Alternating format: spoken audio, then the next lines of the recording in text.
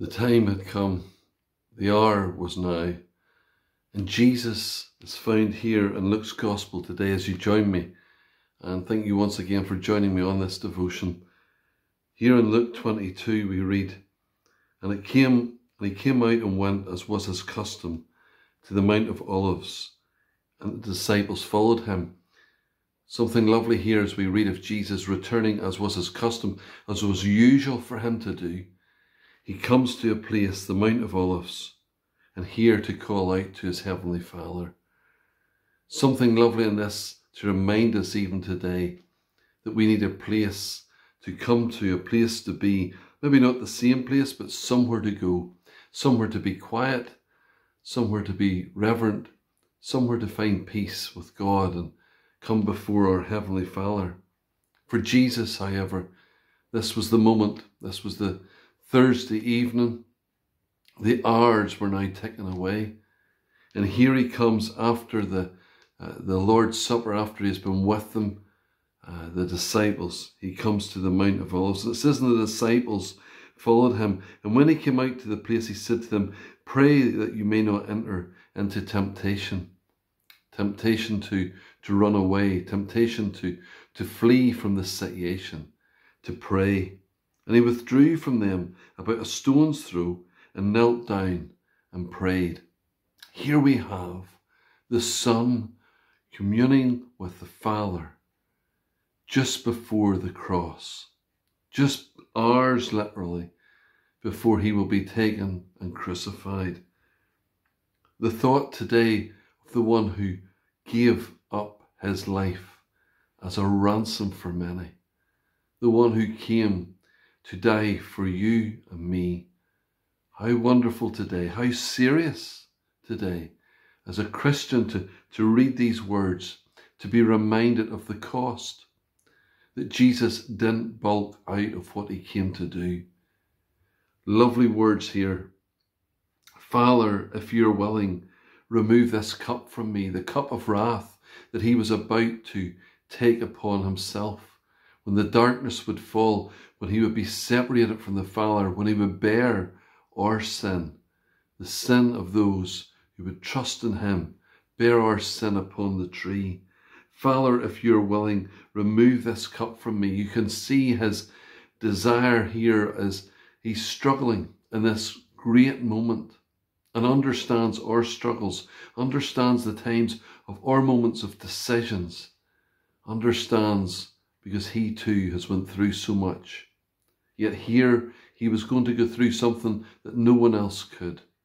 The perfect, sinless Son of God was going to die for sinners upon the cross. Nevertheless, not my will, but yours be done. Not my will, but yours be done. Here he was surrendering to the will of the Father. And there appeared to him an angel from heaven, strengthening him. He needed that help. He needed that comfort. And being in agony, he prayed more earnestly, and his sweat became like great drops of blood falling to the ground. How earnest, how real this was. The pressure, even as the blood would mix with the water here, and the sweat would become like great drops of blood falling to the ground, such was the pressure he was under. Lovely today for us to look here at what the Christ has done for us, to be reminded this Easter time of the life and the death of our Saviour. And he rose from prayer, and he came to the disciples and found them sleeping for sorrow, and he said to them, Why are you sleeping? Rise and pray, that you may not enter temptation. In Philippians chapter 2, wonderful passage, very much highlights about the humbling servant, the one who came not to do his will, but to do the will of the Father. And in Philippians 2 and verse 5 it says, Have this mind among yourselves, which is yours in Christ Jesus, who though he was in the form of God, did not count equality with God a thing to be grasped, but emptied himself by taking the form of a servant, Being born in the likeness of men and being found in human form, he humbled himself by becoming obedient to the point of death, even death on a cross. Just in closing today, that reminder to us of the obedience of Jesus and what does it mean to you and I? Obedience to our God who has loved us, died for us, that grace that has been poured out upon us, that wonderful Saviour. And if you don't know that Saviour today, if you don't know Jesus Christ as your Saviour, focus again on what he has done. There was no other good enough to pay the price of sin. He only could unlock the gate of heaven and let us in. He only, one person only, Jesus Christ, could unlock the gate of heaven and let us in.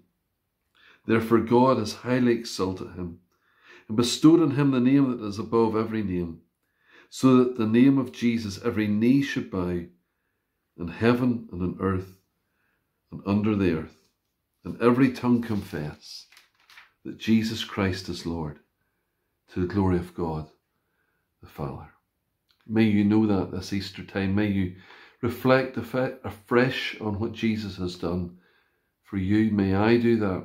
May we be, as our custom, go to be alone with our God, to spend time with him, but to remember the cost that was for Jesus to bear our sin. Thank you very much once again for listening.